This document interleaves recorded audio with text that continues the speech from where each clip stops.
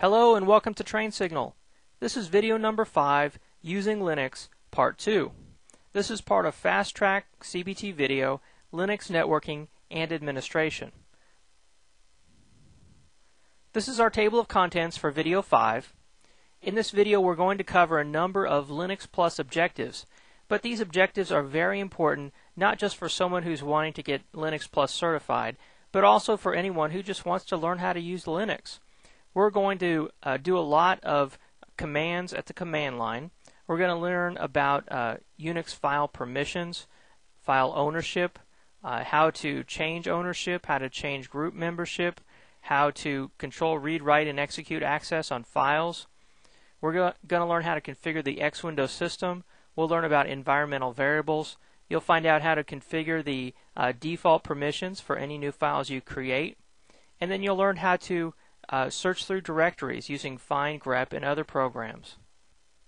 So with that, let's get on with learning how to use Linux. First off, we're going to talk about Linux Plus Objective 2.3.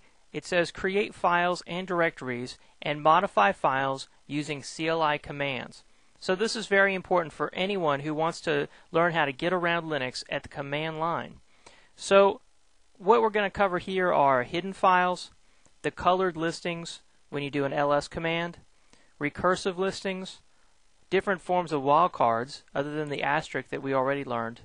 We'll learn about the make directory command, remove directory command, the -p option, which works like delete tree in Windows, and then we're going to point out how with RM there's no trash can. That's very important. So let's go over to our Linux server.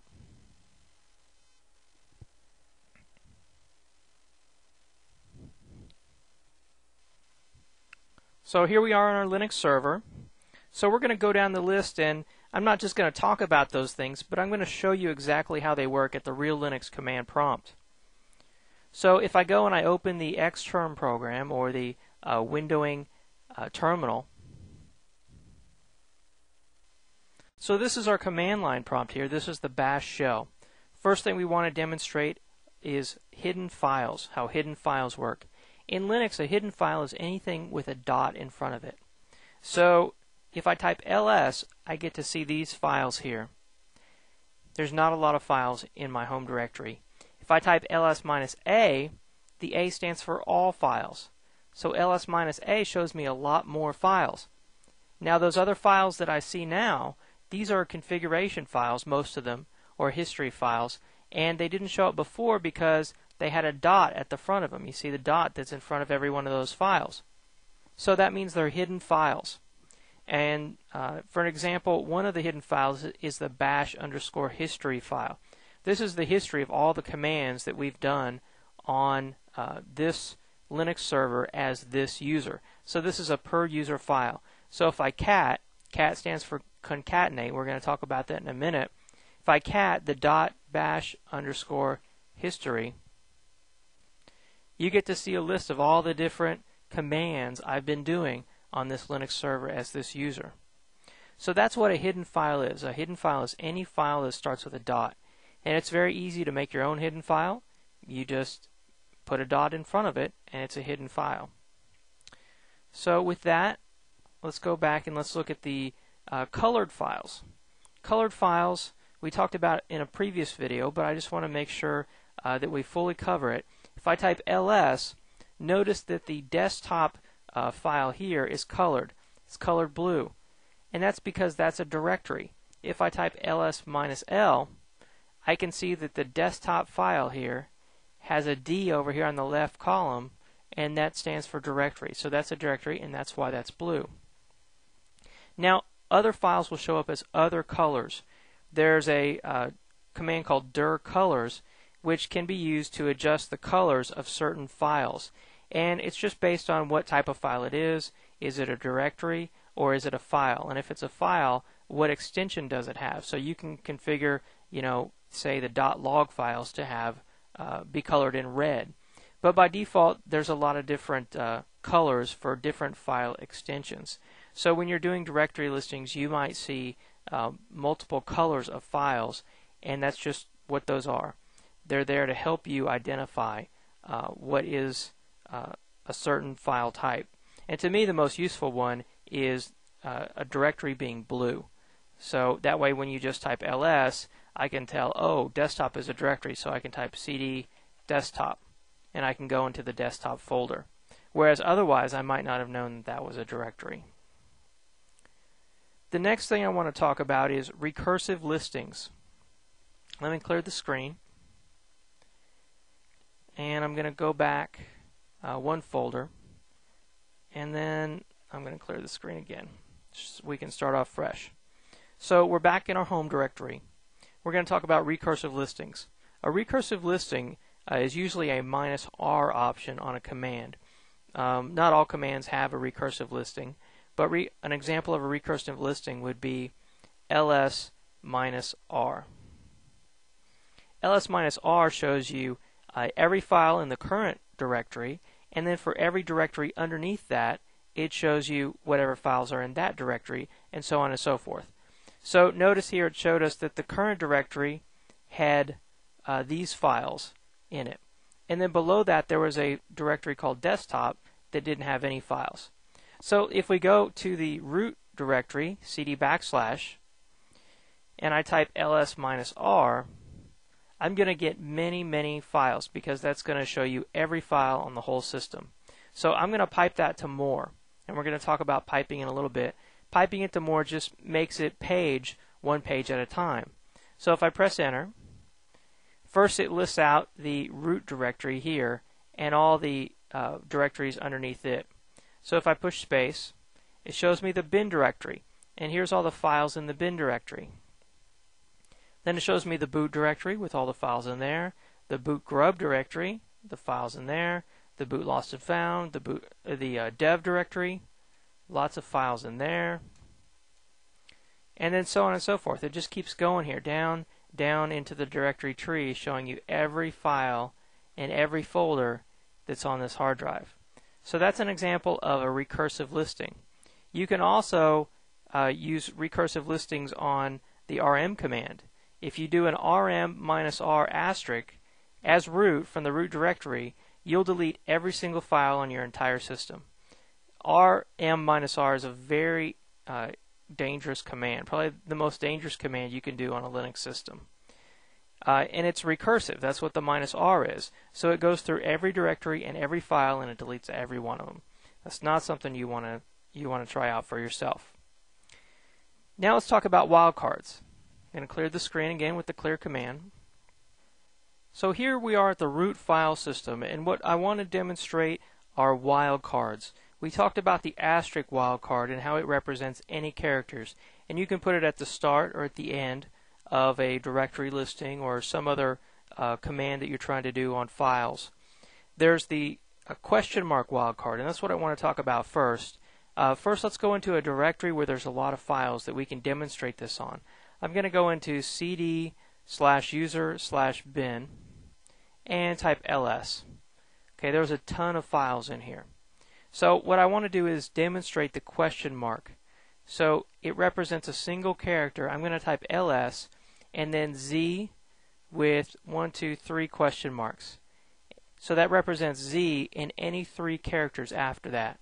So I'm going to press enter, and notice we got 2 different commands, zcmp and znew. They both start with z and they both have 3 characters after them. So that's how the question mark wildcard works. Let's try another one. Let's try lsz question mark grep. That also gave us 2 different commands, zegrep and zfgrep. So you can see how the question mark wildcard can be used to represent a single character. Now let's try the brackets. If you do ls and then say I do z left bracket and then I do a through f right bracket and then grep. So this should give me anything that starts with z, then has an a through an f, and then ends in grep. Or an a, any letter in there, any letter in between the brackets, a single letter though, either a, b, c, d, all the way through f. So I'll press enter, and we get the exact same thing. You see how that works. So if I hit up arrow, I can go back here and repeat my previous command. Let's do A through C.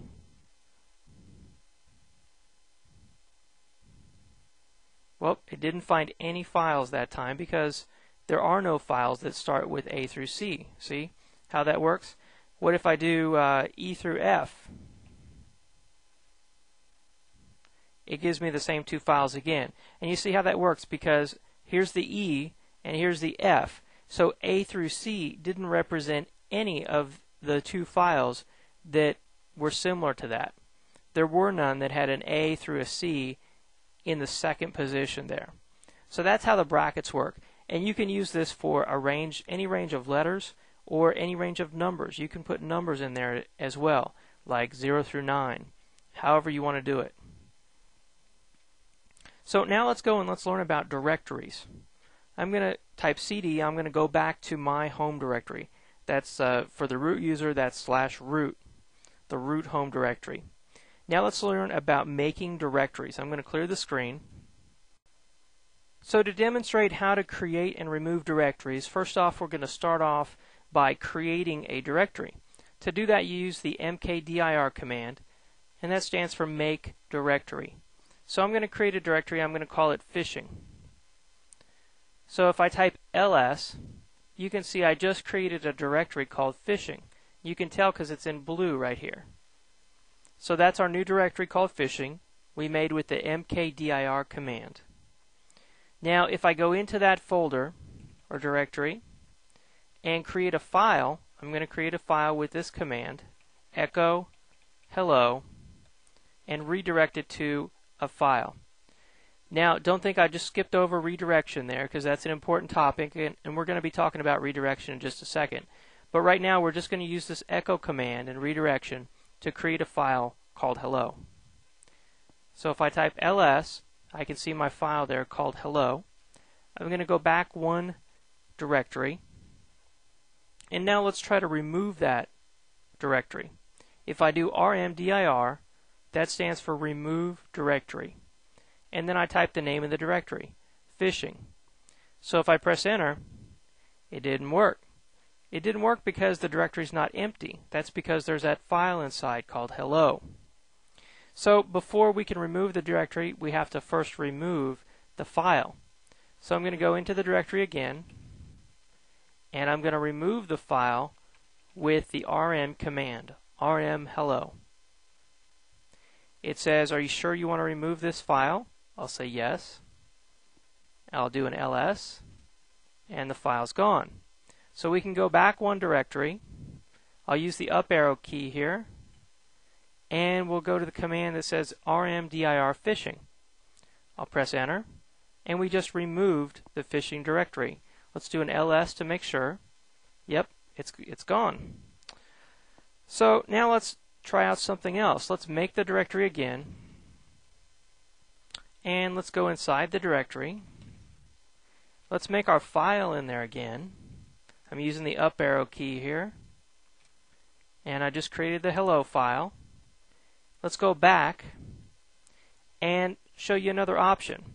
Another option is rm minus r, capital R, for recursive. It'll delete everything you specify and everything below that. And then there's the F option, which says don't prompt me, force it to delete everything. Don't ask me yes or no. So now I'm going to type fishing, which is the folder we created, press enter, and voila, it removed it. Let's type ls, and it's gone.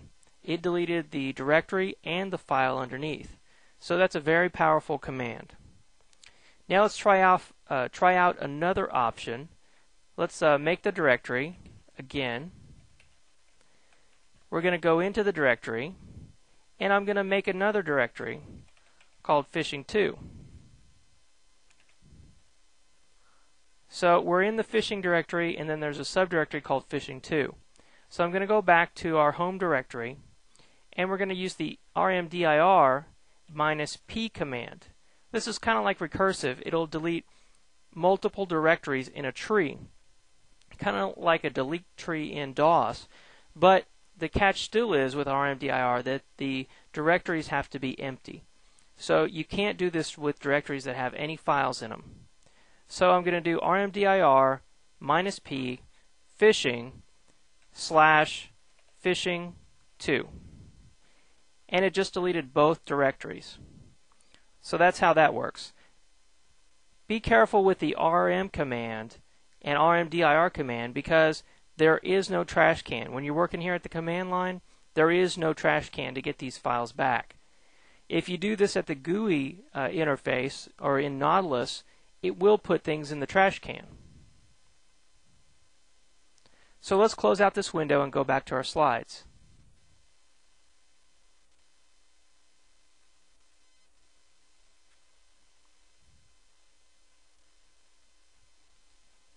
Alright, now let's talk about searching. Searching is a very important topic in Linux, and that's because there's so many files and so many folders, it's hard sometimes to find what you're looking for. So being able to find what you need when you need it is a very important skill to master. And that's why they mention it specifically in Linux Plus Objective 2.4. Execute content and directory searches using find and grep. And we're going to talk more than just about find and grep. We're going to talk about other utilities as well. So let me scroll down here and let's talk first about the find command. The find command has tons of different options. These are just a few of the different options, but basically it goes through all the files in the file system and it looks for something that you specify. So if you say the name of the file is this, or the permissions are this, or the size are this, or it's owned by this person, it looks for all those criteria. So that's what the find command can do, and it's very powerful also to take output from the find command and send it to some other program. So we'll use the find command here in just a second. I'll show you how it works. The next one is locate. Locate is less sophisticated than find, but much faster, and that's because locate uses a database. There's a database that's created periodically by a command called updatedb. Updatedb runs periodically by the cron daemon. The cron daemon is a program that executes things in batch processing. So it can execute things on a schedule, every Sunday night, every Monday at 5 o'clock, whatever you tell it to. But by default, this updatedb program runs under the cron daemon and it updates the locate database. So because it has this database, it knows where all the files are on the hard drive. It can find files much faster. Now the catch is it can only locate things that have been updated in the database. So if you just created a file 5 minutes ago, chances are you're not going to be able to find it with locate because the database hasn't yet been updated. So we'll see how locate works. Then we're going to talk about where is. Where is searches only standard binaries. So directories like bin and user bin and user sbin, those different directories, that's what where is searches. It only searches for programs that are in those directories. So if you're trying to find a command or an administrative command, where is a program that you would want to use. Then there's grep. Grep looks through some text output and filters it. So an example of using grep is you do an ls and you send that or you redirect that to grep. Grep takes the output and you say, from the output, I only want to see things that have the word fish in them. Well, grep would look through all the output and only give you the lines that have the word fish in those lines. So you'll see how grep works, and we'll go through those different options. Then there's cat. Cat takes text files and displays them on the screen, or you can take the output from cat and you can send it to something else. So you can take one file and combine it together with another file. That's what cat was originally designed to do, was concatenate things or put things together. Cat can also create a file if you use the dash option and then you redirect it to the name of the file. There's some commands called more and less. More shows you things one page at a time. It also has some searching features.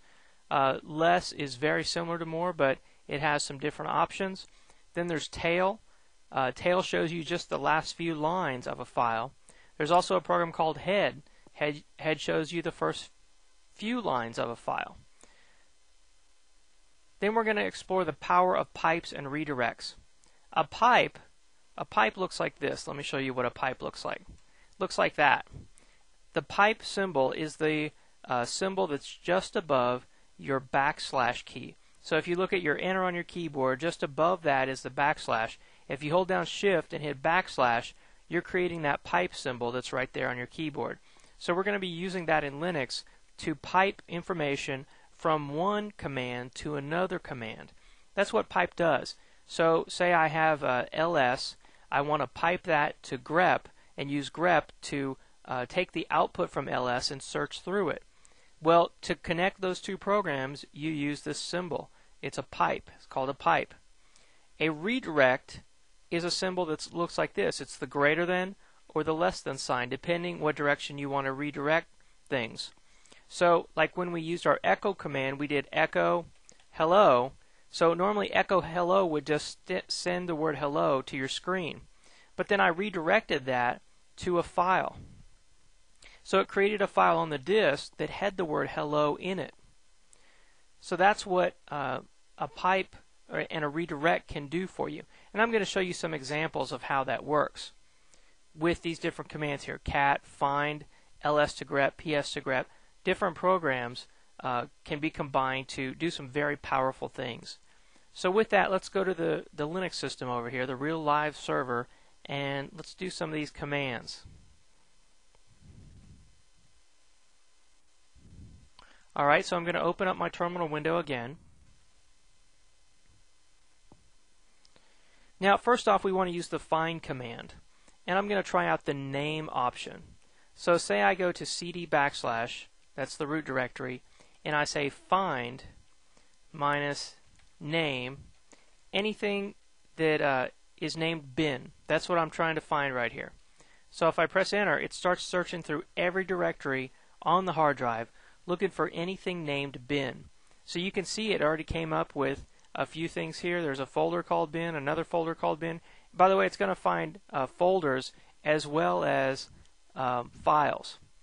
And looks like we got a hard link count is wrong, blah blah blah. So that's not important really to us. Let's go into our home directory by typing cd, and let's try it again. Let's do find minus name install.log. And that happened really quickly because there weren't very many files for us to find. So it found the file called install.log. Let's go into the etc directory and let's find anything named yum. Well, it found three things named yum right there. So you can see how this minus name works. Okay, let's go in, we're in etc already.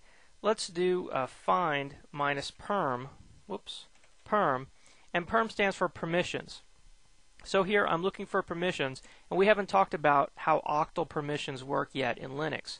But so for now, just take my word for it. I'm going to type in 700, and that stands for any file that's where the owner has full access, group has no access, and everyone else has no access either. So 700 is an octal permission. We're going to talk about octal permissions in this video.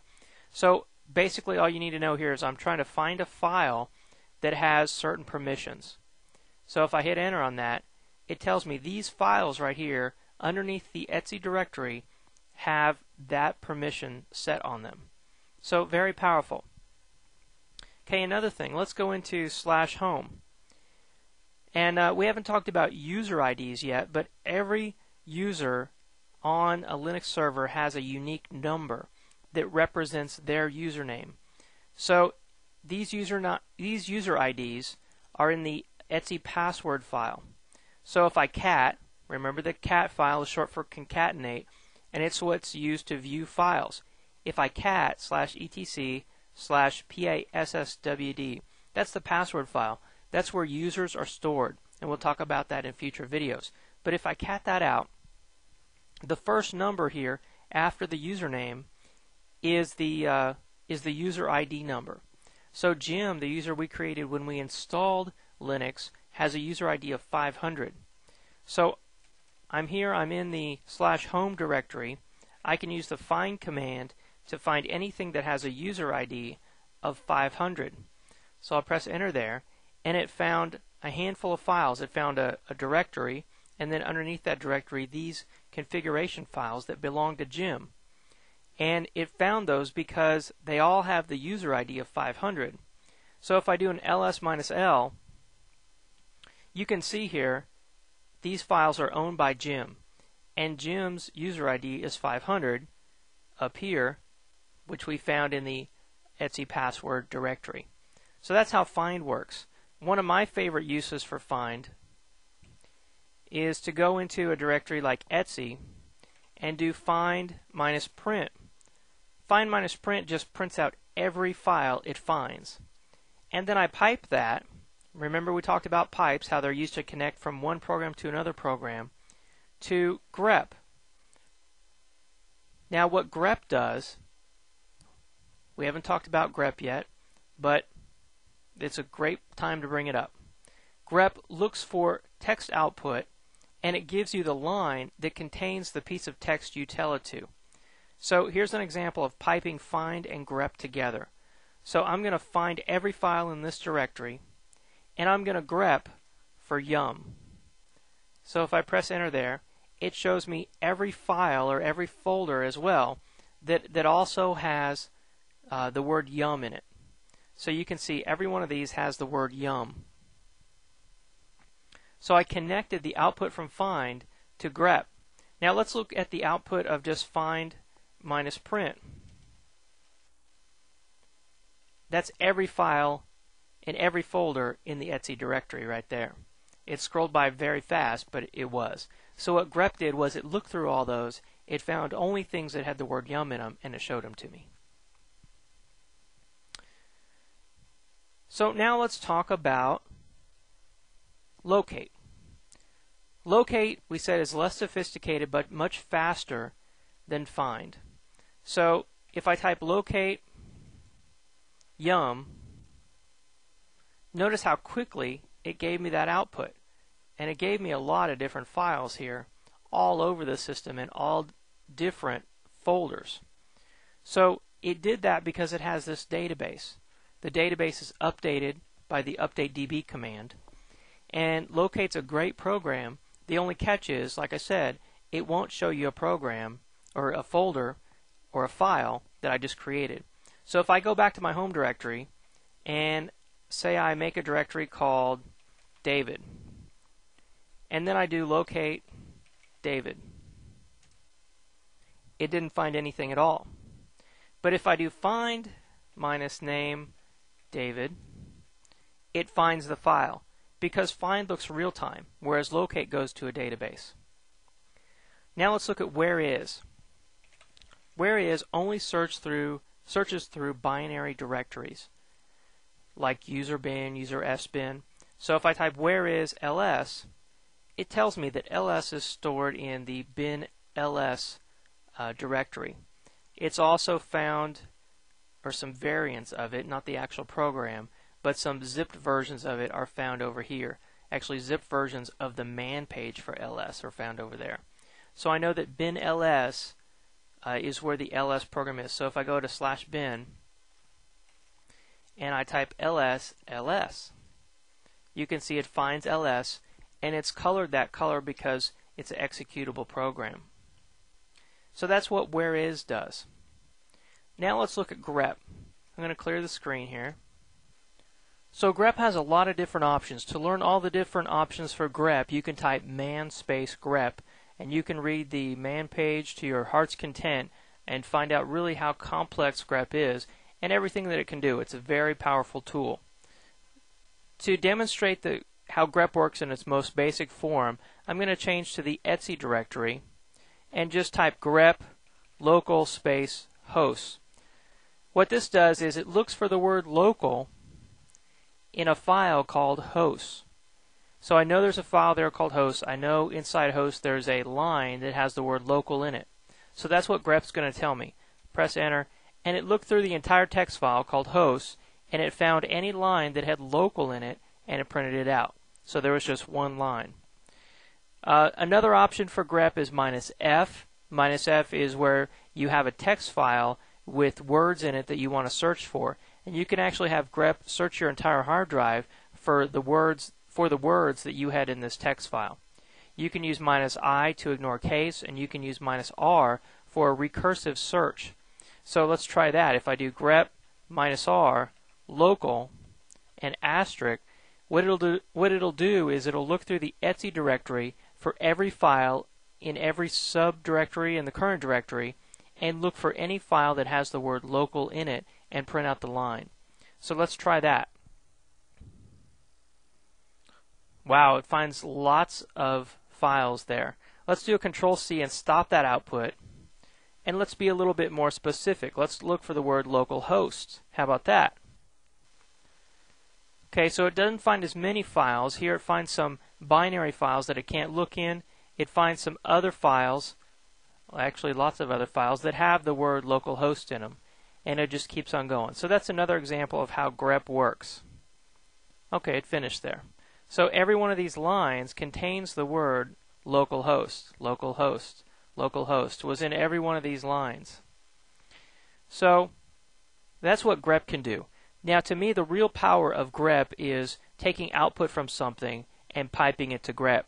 So if I did ls and I want to find anything that has the word host in it, I can grep for host. So what I found out right there is in the etc directory there are 5 files that have the word host in the name of the title. So that's pretty cool. That's pretty handy. So if I'm looking for a certain file, I can do like ls-r, I can pipe that to grep, and I can look for hosts.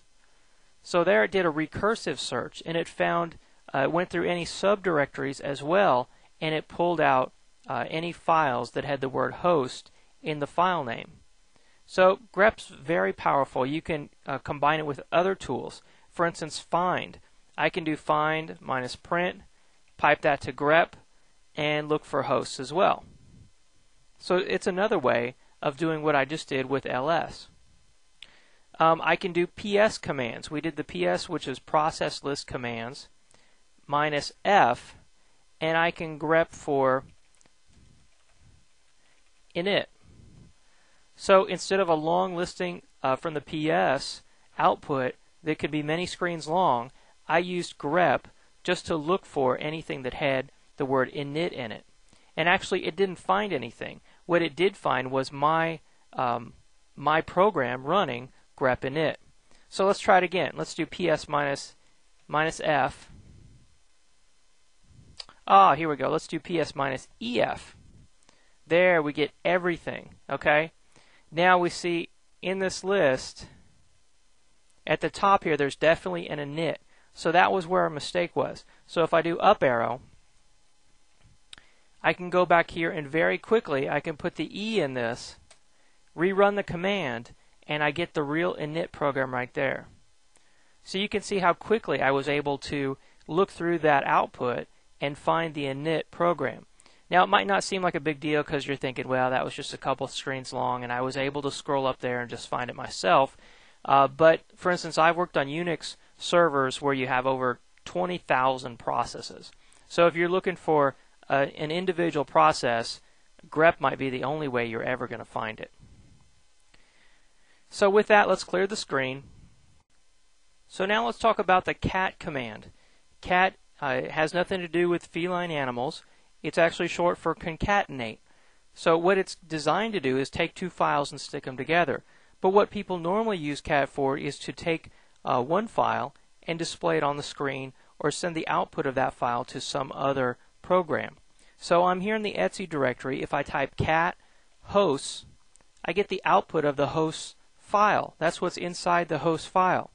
So if I up arrow with that and I pipe it to grep and I grep for a word like net, I get to see any line that has the word net in it.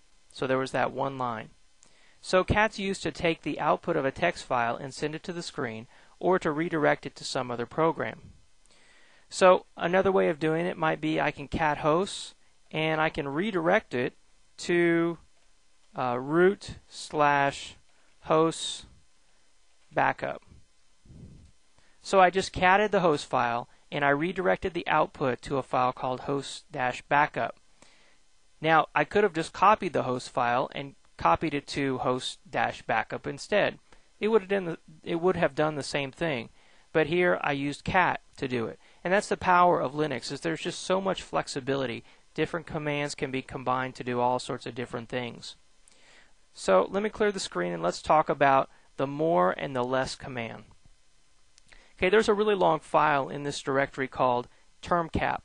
So I'm going to type more termcap. And you get to see what I'm able to do with more is scroll through this file.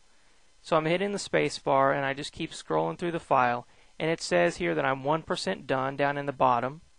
And if I keep scrolling, you can see this is a really long file, and more allows me to go page by page and read things, and it tells me how far I am in the file.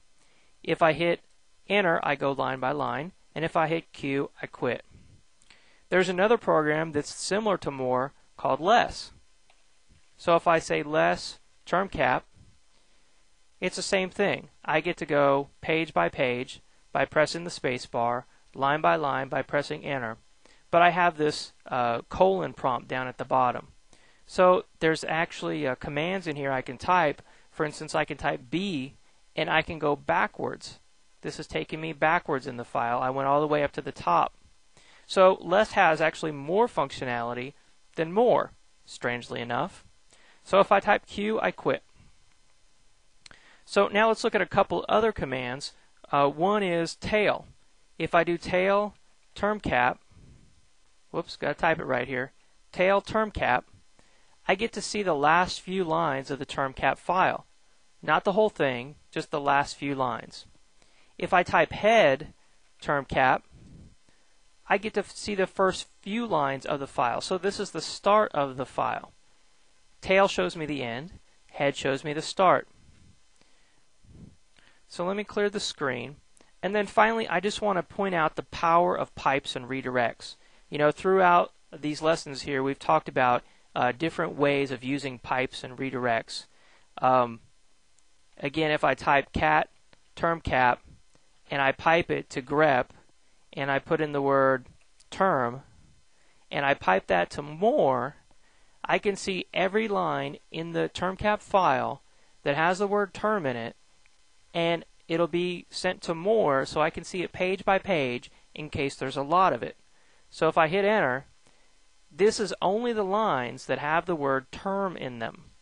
So, and then I can scroll through these lines by hitting the space bar. Obviously there's a lot of lines. Let's try something a little bit different.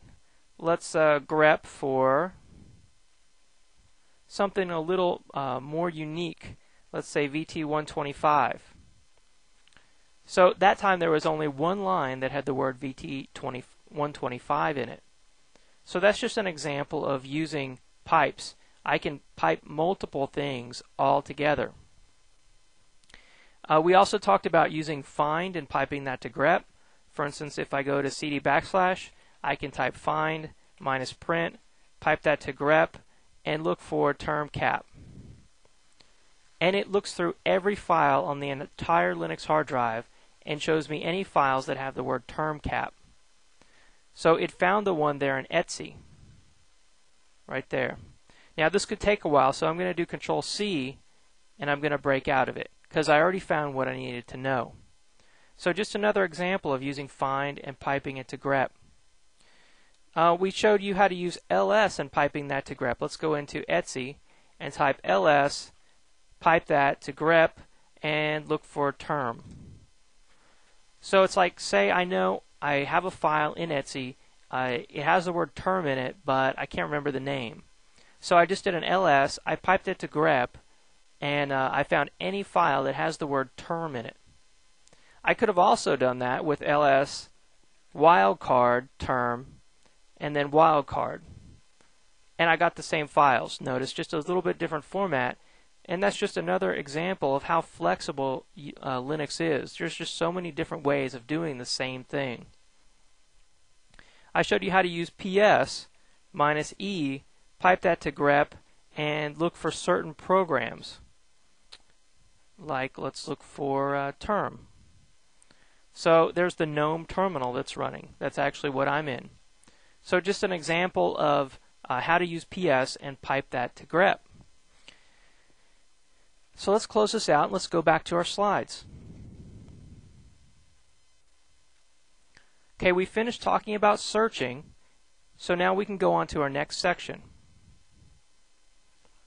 Okay, in this section we're going to talk about links, creating links. This is part of Linux Objective 2.5, create linked files using CLI commands. Now before we learn about links, you need to know what an inode is. An inode is a special Linux disk structure that contains information about files. Each file is identified by an inode number. You can see the inode numbers with the ls-i command, and I'll show you that in just a minute. There's two different types of links you need to know about. One is hard links and one is soft links. Now a soft link is also called a symbolic link. You can think of a symbolic link or a soft link as almost like a shortcut in Windows. You have a little file that represents a shortcut to some other program. So a soft link is just like a shortcut in Windows. Just a pointer to some other file. That file may or may not exist, but it's a pointer. A hard link, on the other hand, is very different, and Windows doesn't have anything that compares. A hard link is an actual copy of the pointer to the inode, the actual pointer to the file. So it's like a duplicate of the file name in some other directory. So the one file exists on the disk, and you have a name in a directory that points to that file. Well, when I create a hard link, I actually copy the entry in the directory and put it in some other directory, or it could even be in the same directory. And so what happens is, if I delete either one of those hard links, the original file still stays there on disk. So it's very complicated. It's kind of tricky and pretty cool, actually, that you can do this in Linux. Now all links are created with the ln command, or link. Symbolic links will show up with the ls command. So like I said, it's a little file out there. Where hard links will be an identical file, but the link count will be increased. So let me show you what I'm talking about with links and how these work. So I'm going to go back here to my Linux workstation. I'm going to open a terminal window. So I'm here in my home directory, and I want to demonstrate to you how links work. So if I type ls-l, notice here that there's a file called install.log. What I'm going to do is create a symbolic link to this file. So if I type ln for link, -s for symbolic, then I type the name of the original file, which is install.log, then I type the name of the symbolic link I want to create. So I'll call it sym install.log. Okay, I just created a symbolic link. Let me hit up arrow twice and do a ls-l again. And you can see, here's my symbolic link. It's called sim-install.log, and it redirects it. It's a shortcut that points to install.log. And if you look over here in this column, you can see that it's an L. Its type is an L. So it's not a regular file, it's a link. It's a symbolic link. And you can tell that by this little arrow here and also by the L. Symbolic links are going to have that L and this little arrow that shows you where they point. Now, with symbolic links, I could delete this install.log, and just like a shortcut in Windows, the shortcut would still exist here. This symbolic link would still exist. So it's just a pointer. That's all it is. And I can remove it with rm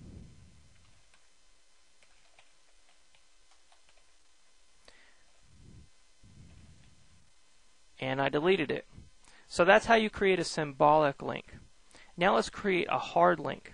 So if I type ln without the s, I type the name of the file, and then I type hard install.log. Okay, I just created a hard link. So let's do ls-l. And if we look here, here's this file called hard install.log, and notice it's the exact same size as the original install.log. And if you look at this column right here, see this 2 and this 2. What this column is the number of hard links that point to this file. So this one has 2 and this one has 2. That's because there are 2 hard links. There's this one, the one I made, and then there's the original. So that's how they calculate 2. If I type ls-li, I can see the inode numbers. The inode numbers are over here. So on the hard-install.log file, here's the inode number, 391683. If you look over here at the install.log, notice it's the exact same number, 391683. That's how you know that these two are hard linked to the exact same file. So if I were to delete either one of these, the file would still exist out there. And these inode numbers are unique. There shouldn't be, or there won't be, any other file on this Unix server that has this exact same inode number. So that's how links work. They're pretty amazing, pretty cool, and the operating system actually uses hard links a lot for directories and certain files. It's very interesting. So with that, let's close this out and let's go back to our slides. Okay, we talked about links, so now we can move on to securing files and directories. Now, securing files and directories in Linux, of course, just like any other operating system, is a very important aspect of the operation and administration of the file system. And Linux Plus Objective 2.6 covers this. They say you need to know how to modify file and directory permissions and ownership, and says, for example, you need to know the change mod commands, change own, sticky bit, octal permissions, and change group. These are all CLI commands. So first off, I want you to know that you have a user ID and a group ID. Every person that logs into a Linux server has a user ID and a group ID. And that user ID uniquely identifies the user who's logging in. So in Windows, they have the same thing. They have a ID that identifies every user in Windows. And it's unique for every user. It's called a SID. So another thing you should know is that files you create are associated with your user and group, and permissions are based on your UMask. UMask is something that's set when you log into a server. And that UMask determines what the permissions will be on any new files that you create. And we're going to learn more about UMask in just a minute. Now, every file has permissions associated with it. And when we were over there doing ls-l, you saw the owner, the group, and then the permissions. So we'll go and we'll look at the ls-l output and see how that works. We'll see the owner, the group, the file size, the creation time, and the file name. And we're going to look at the file type code, especially on the ls-l. That's that far letter on the left when you do an ls-l. So normally there'll be a dash there, which just represents normal data. A normal file has a dash. Could be a program even, but it has a dash. A D has a directory. An L has a symbolic, means that it's a symbolic link. A P is a named pipe, and named pipes are for program communications. An S means that it's a socket, and a socket is for network communications. A B is a block device for disk drives, tape drives, or optical devices. And you see these last few types, the P, S, B, and C, you'll see these in the dev directory. If we go in the dev directory, you'll see those. And then a C is a character device for parallel or serial ports. Now, permissions in Linux can be represented in octal, the octal numbering system. They can also be represented by letters. And earlier in one of the videos I showed you how the permissions in Linux are in little groups, and you have read, write, execute for user, read, write, execute for group, and read, write, execute for other. They can also be represented by numbers, and those numbers are in octal. So what you do is you add up the numbers for each permission. So execute is 1, write is 2, and read is 4. So if I wanted read, write, execute for user, group, and other, I would add these three numbers up to get 7. 1 plus 2 plus 4 is 7. So that's the 7 right here. That 7 represents user. The next 7 represents the group, and then the last 7 represents anyone else or other. So for the user, that user has read, write, and execute. For the group has read, write, and execute to the file, and for anyone else, they have read, write, and execute too. So if I were to change the permissions on a file to 700, that would be read, write, execute for the user because it's a 7 at the start. Then the group would have nothing because there's a 0, and everyone else would also have nothing. So that's how the octal permissions work. Here's another example. Say that you have 644. What does 644 give you? I'll give you a second to think about it. Well, here's the answer right here actually. The 6 adds up to be 2 plus 4 is 6. So that gives you read and write for the owner. And then the 4 and the 4 of course represent read, so the group gets read and everyone else gets read as well. An important command in Linux in changing these permissions is chmod. Some people call it chmod. But chmod is used to set the permissions on a file. Change own or change owner changes the owner of a file, and change group changes the group file permissions. So what we're going to do now is we're going to go into Linux and you're going to see how these work on the Linux server. So if I open up a terminal window, first off, let me do an ls -l. And so let's just explore this a little bit. First off, you have in this column the owner. This is the owner of this file, root. Root is the owner. The next column is group. That's the group that this file belongs to, a group of users called root. This is the file size. And then this is the time that the file was created, the date and the time. And then of course this is the file name. Over here are the permissions. So the file type code is this little dash here at the start, or the D. So we talked about a D means directory, L is a symbolic link, P is a name pipe, S is a socket, B is a block device, and C is character. Let's go into dev, cd/dev, and do an ls -l. And here you'll see a lot of those different types of devices. Notice here's a character device. It's a VCSA5. There's lots of different types of devices, and it's hard to even really fully understand what all of them are. But that's a character device, I know that, because of the C that's right there. Here's a block device. This is SDA2. It's a disk. Here's an L, symbolic link. You can see the little arrow over here, and the L, that tells you that's a symbolic link. Let's see if we can find any others in here.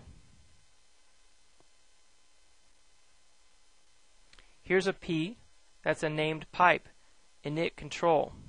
So there's a lot of different types of type codes, and you'll find a lot of them in the dev directory. But primarily you'll be working with regular files, which would have a little dash, or a D, which would be a directory. So let's go back to our home directory and do an ls -l again. So we talked about permissions. Let's try to change some permissions on some of these files. So here I have an install.log. Notice the permissions on it are read, write, read, and read. So in octal, that would be 4 plus 2 is 6. And then the second column would be 4, and the last column would be 4. So that's how those permissions work out in octal. So with the chmod command, I can change the permissions on that file to whatever I want, because I'm the owner. Only because I'm the owner can I change the permissions on a file.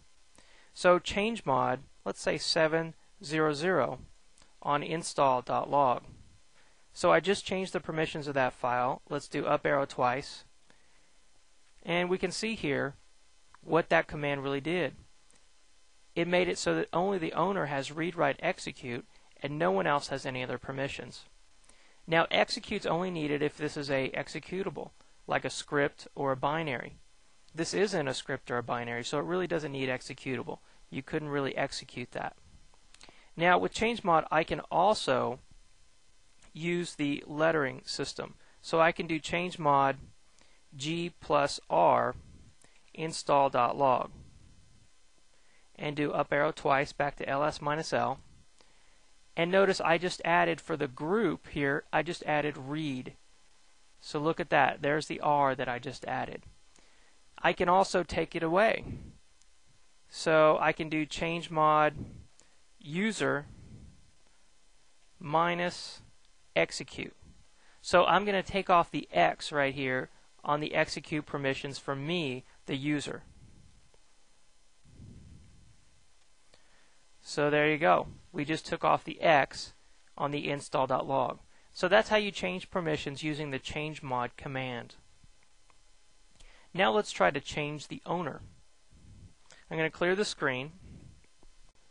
So I'm going to type change own, or CHOWN, change owner, and then I'm going to put the name of the new owner that I want to assign to this file. So the new owner is going to be Jim, and then the name of the file, install.log. So when I press enter there, I just change the owner of the install.log file to Jim. So if I do an ls-l, you can see here that Jim is the name who owns that file. Jim is the person that owns that file. So now I want to change the group.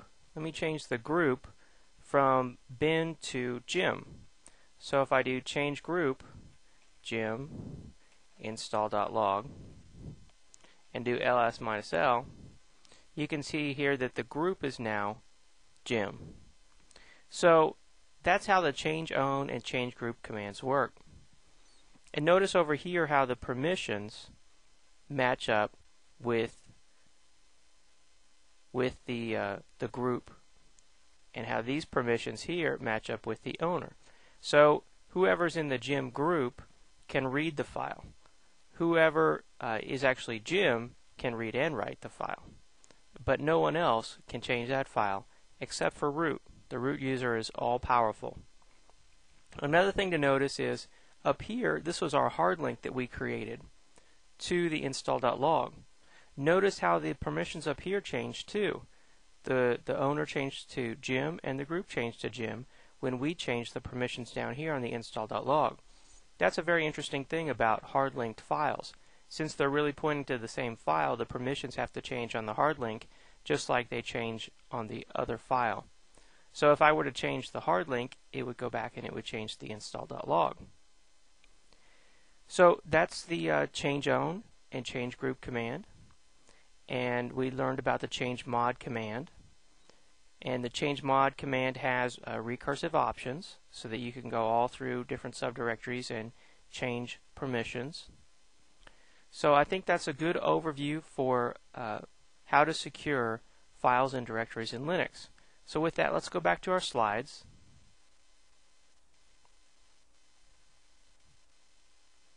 And we can move on to our next topic, which is permissions. So now we're going to talk about permissions. Permissions are very important in Linux, just as they are in any other operating system. We just finished talking about how to secure files and directories. So now we're going to talk about setting the default permissions for a file. Now Linux Plus Objective 2.7 says identify and modify the default permissions for files and directories using the umask command. That's what we're going to be talking about and using in this demonstration. So it's important to note that umask modifies the default permissions for files and directories. So when you create a new file, what will the permissions be on that file?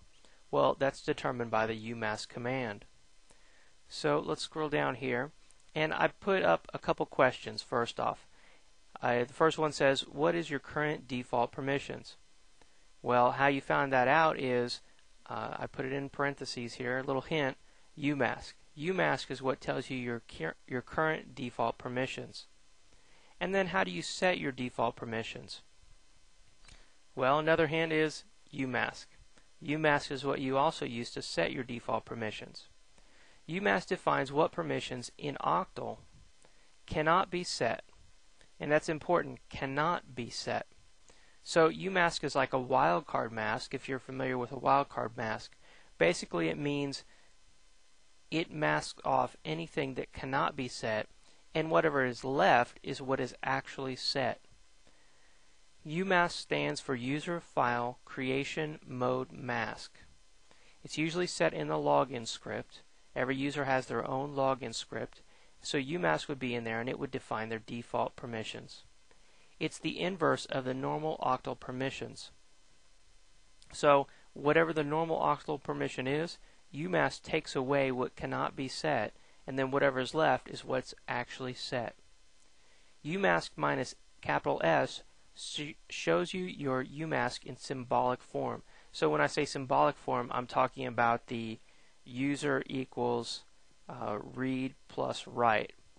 So read plus write, this notation here is what they call symbolic form. The octal permissions are the numbers like 666 or 777 or 642, whatever it is. Those are the octal permissions. Now Fedora Linux removes the X permissions, or the execute portion of the permissions. So the execute in octal is the 1, right? 1 was execute. So even if you put in 777 as the UMask, that's the same as 666 inside Fedora. So it actually removes the 1 if the 1 exists, or if you add the 1 on there. It knows and it just takes it right off. Because execute permissions can only be manually assigned. They can't be automatically assigned or defaultly assigned with the UMask command. So some common UMask values would be, let's say, 000. If you had that set as your UMask, that would mean full access, which is really read and write, because full access, according to UMask, is just read and write. It's not execute. So full access to everyone, or the same as 666, right? Because you didn't mask off anything, and the default is 666, so 666 is left when you're done. Another one would be 006. That means full access, or I'm sorry, no access to other, but full access to user and group. So that would be the same as 660. Let's try another one. Let's look at 022. So if you had 666 and you subtracted 022, you would get 644. So the 644, the 6 means read, which is 4, and 2, which is write. So 4 plus 2, that's how you get the 6. And then 44 means read and read, right? Or correct, I should say. 4 and 4 means read for both the group and the other. So the user has read and write because they have the 6.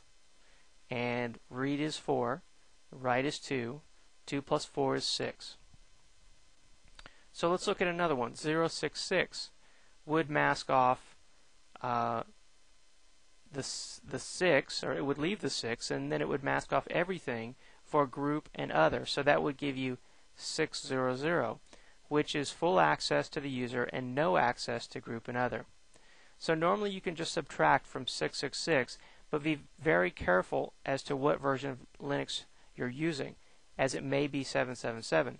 In Fedora Linux it's 666, but let's test it out. Let's see exactly how it works.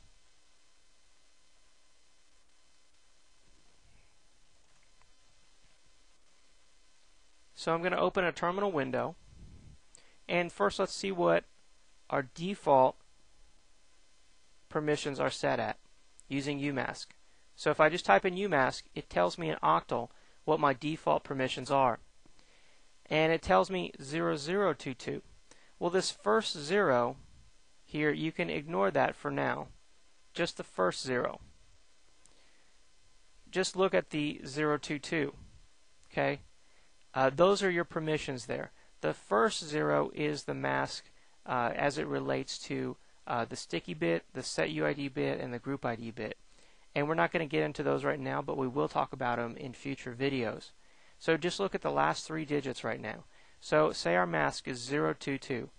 If we had 666 and we subtracted 022, we would get 644, right?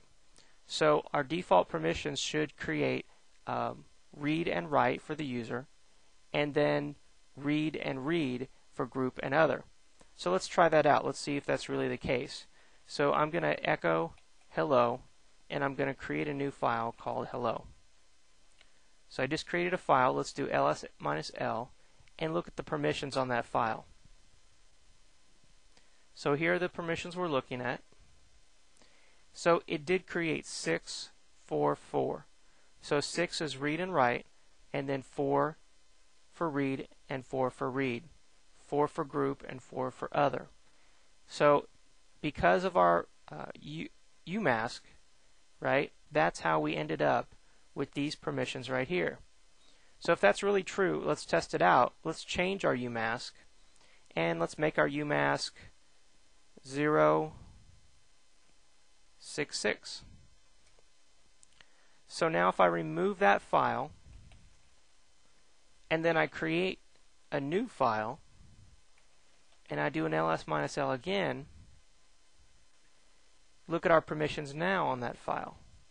Read write for user and nothing for anyone else. So that's because of the UMask we set right here. This 066, that set our UMask to 600. So when I created this file, it's read write for user and nothing for anyone else. So that's how UMask works. And I did say that if you do UMask minus capital S, it tells you your default permissions in symbolic form. And even though it tells you that X or execute is part of that, it's not. The Fedora Linux operating system just takes that off. So let's go back to our slides. And we completed our little discussion on UMask and how UMask works. So now we can move on to configuring X Windows. Now Linux Plus Objective 3.11 says configure the X Windows system. So that's a very generic, very open-ended requirement of the Linux Plus exam. But we're going to try to fulfill what you need to know about that to the best of our abilities. First off, I want you to know that Linux has an X Windows server. X Windows works off of a client and server concept. So when you look at the GNOME environment over here, the graphics, when we look at this, all these graphics and these windows, and you can move the windows around and minimize them and open them back up and open new windows. This is all part of X Windows. You know, it's called GNOME, the desktop window manager is what you're using here, but it's part of the X Windows system. So X Windows is a client and server application. You have to run an X Windows server on your Linux system, and then these little applications you start up in the Windows, those are X Windows clients. So they're talking to the server, and through the server, that's how they're running. Now you might be thinking, well, that's kind of weird. I mean, I'm doing this all on one PC or all on one server. Why do I have to have this server and this client? You know, why can't I just run the application like you do in Windows? Well, X Windows was originally designed for large mini computers running Linux, or Unix, excuse me, and then they would have X Windows terminals, which would be sort of dumb terminals, many times without a hard drive even, and they're just graphical devices that talk to the X Windows server running on the Unix system, and the X Windows server and the Unix system actually run all the applications for them. So those X Windows terminals out there are just displaying what the computer sends them, and then they're sending back the keyboard and the mouse commands back to the Unix server or the X server.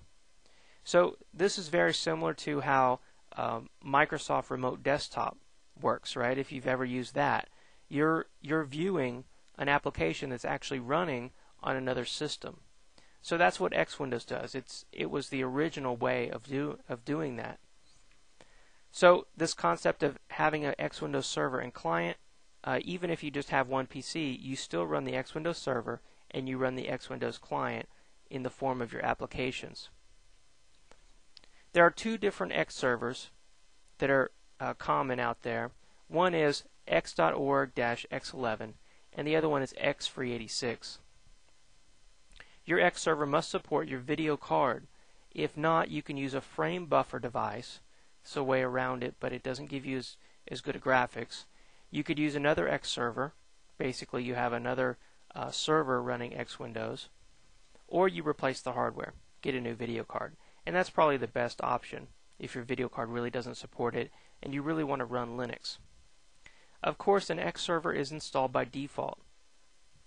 Fedora 5 uses Xorg X11 version 7. To configure X server, you'll have to change to a mode where the X server is not running and use the command line. To do this, you can do telinit 3. So this changes the mode of the Linux server so that it gets out of a graphical mode and goes to a text-only mode. Once you make your changes, you can do start X to manually start the X server, see if your changes worked, and then, hopefully go on from there. Running the telinit 5 command will put you back into the graphical X Windows mode. You can manually edit the xorg.conf tool or use graphical tools. So you can modify this file, and we're going to go in and look at that file. So let's take a look at it and just see how the file is laid out. We're not going to be making changes to the file and stopping and starting the X server and all that kind of stuff. I just want you to see the file, just see basically how it's laid out. And then also we'll look at the graphical tools so you can see the changes you can make there. So back here on our Linux server, I'm going to close out our command line for now. And let's go up to System and go to Preferences. And in here, the different X Windows settings are sort of mixed in. It varies. Like here's set your window properties. Well, that has to do with the X Windows system. Select windows when the mouse moves over them. Double click the title bar to perform an action. Movement key, different things like that. These all relate to the X Windows system. Even your resolution and your colors. Screen resolution here, refresh rate, even these are X Windows settings. So most of the settings you find up here in Preferences are actually X Windows settings, and they're actually changing the X Windows configuration file, text file, when you change the settings up here. So let's go take a look at that text file. Alright, so the text file is called xorg.conf. So where is xorg.conf? Well, let's say we don't know. We want to find it. So I'm going to use the find command with the print option. I'm going to pipe it to grep and look for xorg.conf. There it is right there. Found it right away. I'm going to do Control C because we already found it. So we used one of our tools here that we learned about in this video, taking the output from find and piping it to grep to find the file that you're looking for. So I'm going to cd into etc. I'm going to cd into x11, and I'm going to use more to look at the xorg.conf file. So this is our xorg.conf file. This is what is used to configure just about everything you see in the windowing environment. Even though it says x386 up here configuration, this is actually xorg x11. If it were x386, it would be named with a different name. The name is like xf86. So if you scroll through here, be very careful if you ever edit this file, because one wrong change in here and a reboot and your X window system won't work anymore. You'll lose your graphical environment with a mistake in this file. So we're not going to make any changes. We're just using more. We're just scrolling through here and looking at how the file's laid out. So notice that there's the concept here of sections. So notice this starts out section files, and then it has a configuration line, and then it has an end section. So that's how it's laid out. Every area has its own section and then end section. So we're just going to scroll through here and look at the different things it does. So for instance, here's input device. So that could be like your keyboard or mouse. We scroll through here, there's more input device. Here's video card. So here's the video card I'm using, VMware Inc. PCI display adapter. So like I said earlier, you have to make sure that your video card is compatible with the X Windows system. If not, it's not going to work. Here's my monitor. Here's my screen. Here's my resolution, 800 by 600 or 640 by 480. And that's the end of the file. But it's just important to know that the file's organized in sections. It has lines for your video card, your monitor, and keyboard, other things like that. It's located in /etc/x11, and it's called xorg.conf. So let's go back to our slides.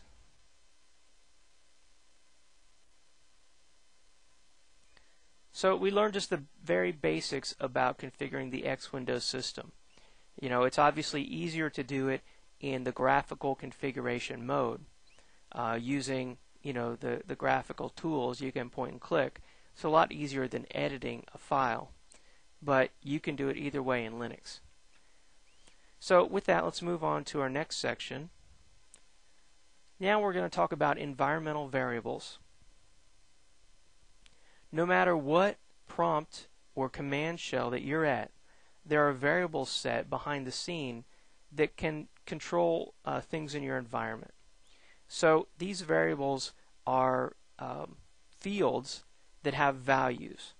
And I think the best way to understand this is just to look at the different environmental variables. For instance, the first one that we're going to talk about is path. Path is your search path.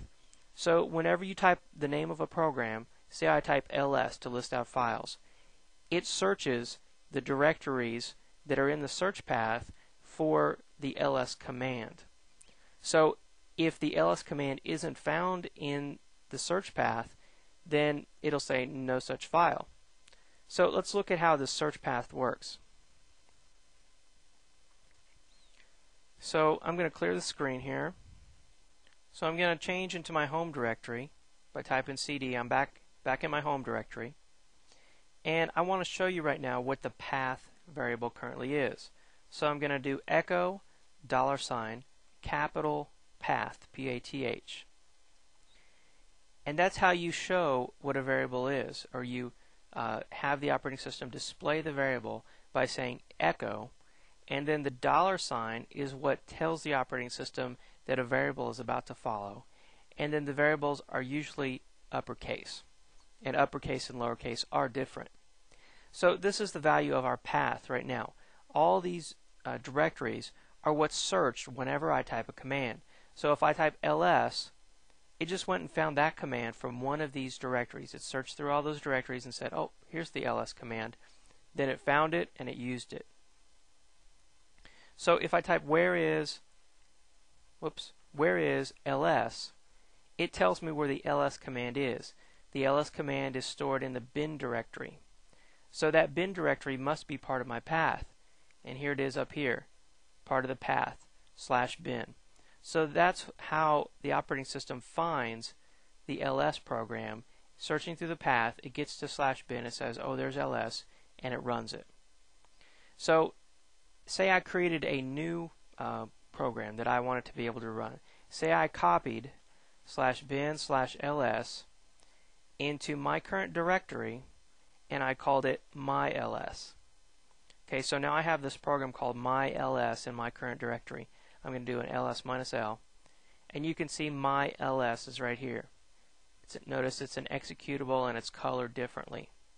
So if I type /myls, I just ran my very own ls program. So I copied one of the system binaries, I put it in my directory. But if I just type myls, it says command not found. And the only way it worked just a second ago is I told it exactly where it was by saying /. / means in the current directory run myls. So I explicitly told it where to find that program. But say I wanted to be able to go to other directories and I didn't want to have to always specify exactly where myls was. I want to append my home directory to my path statement. So how I do that is I modify the path variable. I do echo, I do path. I'm going to redefine the variable with path equals $path /root/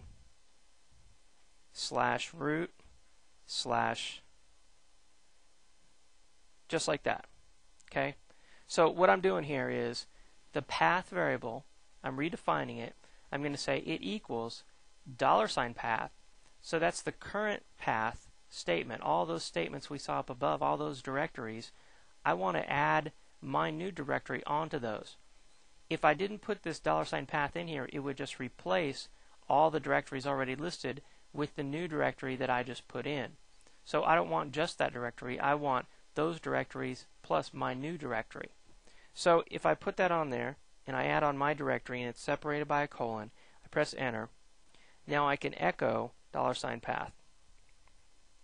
Okay, and notice here's all the directories that were there before, and here's my new directory /root. That's my home directory. That's where my new command is. My ls command is located there. So now if I just type myls, it works.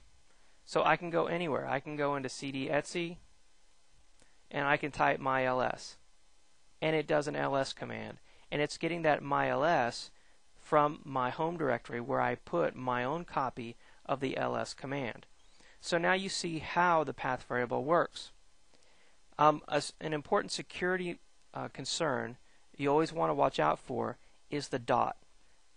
Having the dot in your path is a security concern, and that's because the dot represents the current directory. So say you had dot in your path. If I had dot listed in here, that would mean the current directory. So whenever I ran a command, it would look in the current directory that I was in and try to run that, or it would look in the current directory for the program I was trying to run.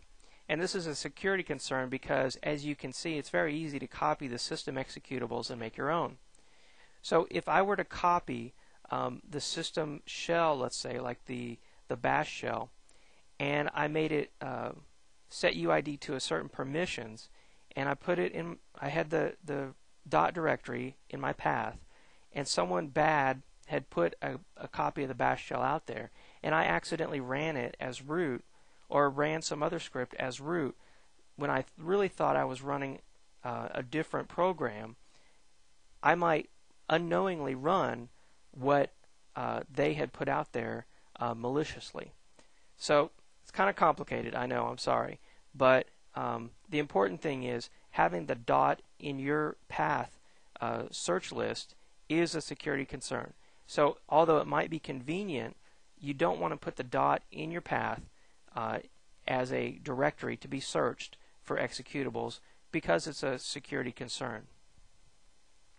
So let me clear the screen and let's just go through some of these other variables that were on our list. The next one is display. I'm going to echo display. Now the display is where do you want default X window client windows to pop up at. Usually it's 0:0. 0.0, excuse me. 0.0 represents the current window right here that we're looking at. So when I open a new X Windows program, I just want it to come up on the current window. Now you might have another X Windows client that you want things to pop up on. So that's what the display is for. How about the term type? Echo $term. Right now my term type is set to Xterm. That's the type of terminal I have here. I have an X Windows terminal. There's many other types of terminals, including dumb terminals that just have ASCII based text on them. A lot of companies still use those dumb terminals, and they have their own terminal emulation types. So if you're on one of those terminals, it's very important you set your terminal type to match the terminal that you're on.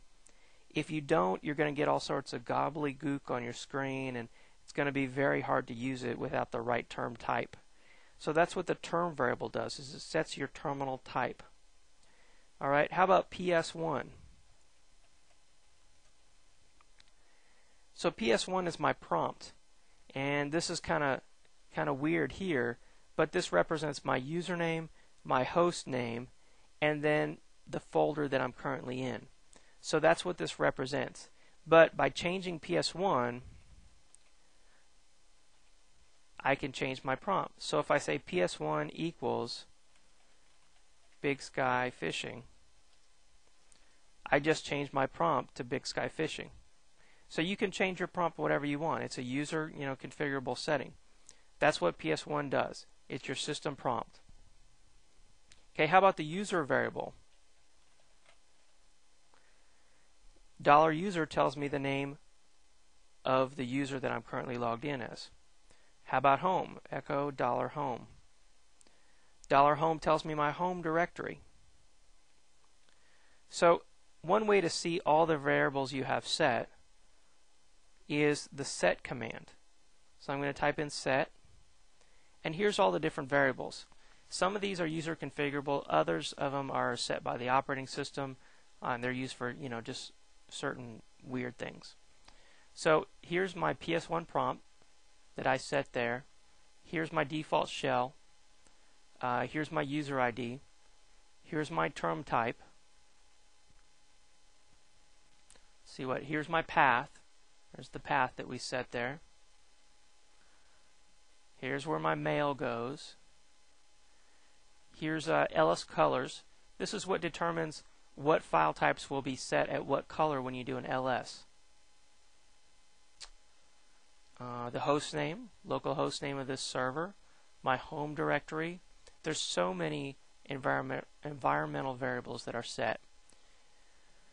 Here's where the history of my commands go, and how many commands will be stored in there. Lots of environmental variables. So that's how you see what environmental variables are currently set. And different shells use different environmental variables. And different shells have different ways of showing you what environmental variables are set. Like in the C shell, you use this setenv command to show and set your environmental variables. So one last thing on environmental variables, and then we're done on this topic. What does exporting an environmental variable do? Well, what an export does, when I type export $path, or I'm sorry, export path, like that exports the path variable so that if I start up another program, it has access to that same variable. So exporting a variable is important if you want other programs that you start to be able to use that same variable. So that's what exporting does. So I'm going to close out this window here, and let's go back to our slides.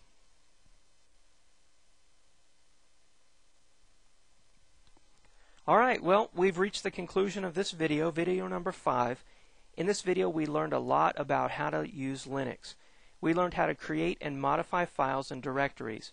We learned how to search using things like find, grep, locate, whereis, and other programs like head, tail, more, and less. We learned about linking, the difference between hard links and soft links or symbolic links. We learned about ownership and security. We learned how to use changemod to set permissions, either in symbolic form or in octal. We learned about change own and change group. We learned how to see what permissions are currently set and what the current owner is and group is using ls-l. We learned how to set your default permissions for file creation with the umask command. We know that a file in Octal with permissions of 4 would have read permissions, a 2 represents write, and 1 represents execute. We learned how to configure the X Windows system using the xorg.conf file, and how the xorg.conf file is broken up into sections, and those sections have a start and an end. And how important it is to have the right graphics card that supports your X Windows server. X Windows uses a client and server concept, so normally in Linux you have the client and server running on the same system, but it doesn't have to be that way. We learned how environmental variables are important to your shell and what programs you're able to run. We learned how to modify environmental variables, show environmental variables, and export environmental variables. So with that, we've reached the end of video number 5, Using Linux, Part 2. I hope you've learned a lot about how to use Linux, and I look forward to our next video. Thank you.